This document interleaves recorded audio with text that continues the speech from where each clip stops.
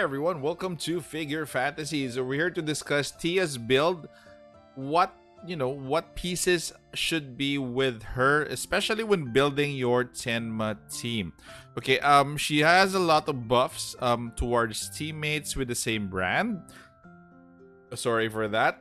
We will go to that in a while. So first, we will have to take a look at Tia's skills. Okay, so Tia definitely is a defender. So although she has good damage to boot. So again, going back to her basic attack, so attacks the first enemy. Again, very basic. Bonuses of up to 50% from basic attack when you have leveled it up. Then her ultimate. Let's go through her ultimate. Some of you guys might be wondering why her initial energy is at 0. So there's a reason for that. She's gonna be generating energy with every ultimate that her teammate does. So if you surround her with teammates that can let out their ultimates faster, then she will generate more energy and faster as well. Okay, so let's go over her ultimate attacks. The current target and deals a great amount of damage, and energy regeneration is 0 as well. Upgrade effect boosts ultimate damage by 36%. Reduces the next damage taken for all allied figures by 50% at the start of battle and when unleashing the ultimate. So she has a very good what do you call this? She has a very good kind of buff because she reduces damage of all her allied figures. Take note of that. All allied figures. It doesn't necessarily have to be Tenma, but it's all allied figures. Level 3 is there is a 50% chance to boost Tia's ultimate power by 30% after any allied Tenma figure unleashes their ultimate. So level 3 only kicks in if it's an allied Tenma figure. This effect stacks up to 3 times and is cleared after Tia unleashes her ultimate. So there are a lot of damage going on here. There are a lot of buffs as well.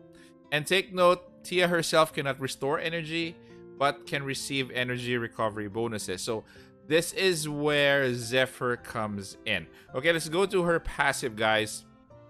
Reason for fighting. At the start of the battle, Tia enters enhanced form. After an ally unleashes their ultimate and all...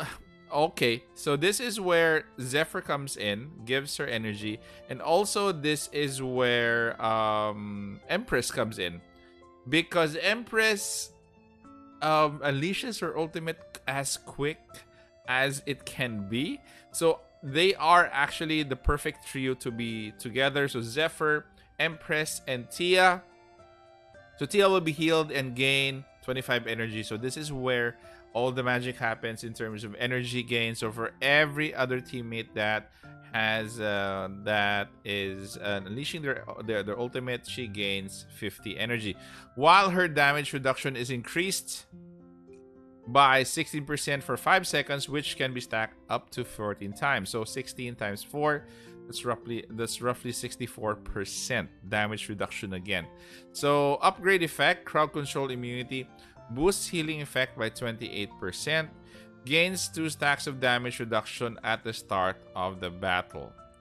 Okay, so a lot of a lot of things going on in her kit. Controlled. The definition of controlled immunity, crowd control immunity, is she has immunity to frozen, stunned, knocked up, and locked. So a lot going on in her kit. And the last one is her special, which is hidden command. So this is the usual, has a 25% chance of reducing damage taken by 50% when attacked. So that is it. And the rest, level 2 boost crit chance and defense by 10 and blah blah blah. You know the rest. Okay, so we're off to Tia's parts. So let's see how we're gonna be building her. There are 2 versions of Tia that we're going to try to build. So let's move to her parts here. Okay, So far, you can build Tia two ways. Either you equip her with lifesteal or ultimate set. The reason why I'm doing lifesteal because I want to make her so irritatingly sturdy or resistant that I want to incorporate damage reduction, lifesteal, and everything. That is my goal here. But if you guys want to improve her damage output, you can actually use ultimate set. So 4-piece ultimate set, then the 2-piece defense set stays. It doesn't move away. So you only interchange lifesteal with your ultimate set. Okay.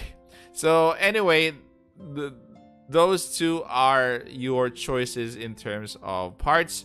Let's go to the badge. I opted for this one as well. So it's a Defender's Exclusives or Eternal Valor badge. So boost block rate by 10%. Also restores 3% of missing health every second when health is below 50%.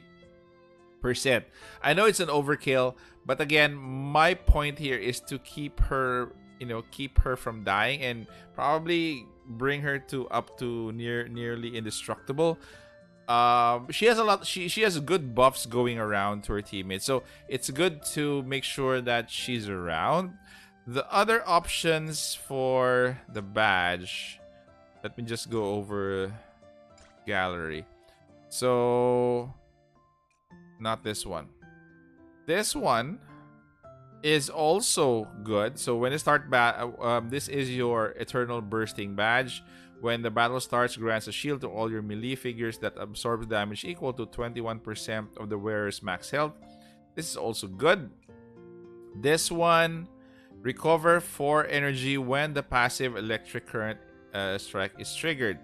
So this one is good because it also generates her energy. So again, all of these defender-based badges are good. So you can actually try them out and mix and match. For now, I'm gonna use this one, the Eternal Valor badge, because that is the only badge that I have that I think, give to her at this point. So for the other things, I don't know if probably if you want to add more lifesteal, but it's going to be overkill. I would recommend the 3 exclusive defender badges. For the violet color, I'm not sure. These are centered towards damage. I don't know if anything fits her here or fits her kit, but definitely for the 3 defender badges, Eternal Valor badge, Eternal Bursting badge, or the Eternal Twilight badge, these are the only 3 that I'm recommending on her. The rest, I'm not sure if it's going to be compatible with her kit. Again, I don't see, I don't see any compatibility based on the purple badges that we have. So that is my recommendation for the badge. Let's go back to Tia here. And if you guys have noticed, if you guys watched my summoning video, and if you remember, I only got Tia up to 5-star. Now it's already... in that video, in the summoning video, I only got her up to 3. Now she's at 5. Did some pulls after and kind of had better luck after that video. So she's at 5-star at this point. I also included her a adornment. The adornment is available in the adornment store. So it's Mo store, Marble store, and adornment store. So it's gonna be here. It's actually this one. I bought it already for... It's actually here. This is a good deal. So look at... this is a sure shot at getting her adornment. While, you are waiting for a better one. So, but this adornment is going to be good as well. This is going to give your team buffs. Let's go back and... So this one enhances Tia's ultimate. Boost the ultimate power of all allied figures of the same brand by 16% after unleashing the ultimate while taking effect for Tia immediately. This effect cannot be stacked. So It's a 16% buff on all, take note, on all ultimates of all figures. That's actually good. So, moving on to team composition, guys. So, for the team, let's go to brand. Okay, I mentioned earlier that she's compatible with Zephyr. Of course, Zephyr gives energy. So, she should have a battery wherein she could get some energy. And also, she is compatible very much with Empress. Empress, as she kicks in her ultimate, then the passive of Tia also triggers. That is why you need Empress in that team as well. It would be a very, very sick team, I tell you. So the other two, the other one that I'm mentioning is Mikoto, because again, Mikoto could benefit from the buff that Tia is giving, and also her twin, Kuroko. So Kuroko can benefit as well from the buff that Tia can give. So those five, eh, they're gonna wreak havoc if you bring your this team to the floor. I'm sure that you're gonna be using you could use it in some of the Tenma exclusive stages. If you can't use Kuroko in that lineup, I could probably recommend another Vanguard to replace. Probably Rin could be good as a replacement for a Tenma exclusive team. That is what I mean. So that is the team that I think could benefit from Tia in some of the content, and please do build her with a good Tenma team, because again, Tenma has more benefits when you pair them with her. Okay, guys, so my final thoughts for Tia. Interesting kit. I know why people like her so much. The artwork for the base and the sculpture of the figure itself is nice. So the outfit is provocative, and what more could I say? Anyway, hands down, I think she's going to be the best defender for Tenma. You're gonna be forgoing Crusos at this point. I don't think Crusos will be your primary defender anymore for Tenma.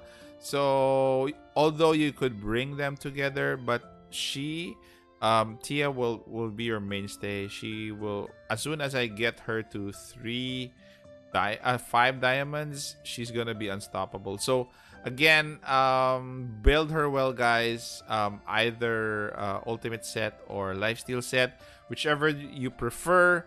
You prefer her to be tanky, then build her with a lifesteal set. If you prefer her to have more damage, then build her with an ultimate set. So that is it, guys. Thank you very much for staying this far. Take care, stay safe. This is the Warden, and I'm out of here.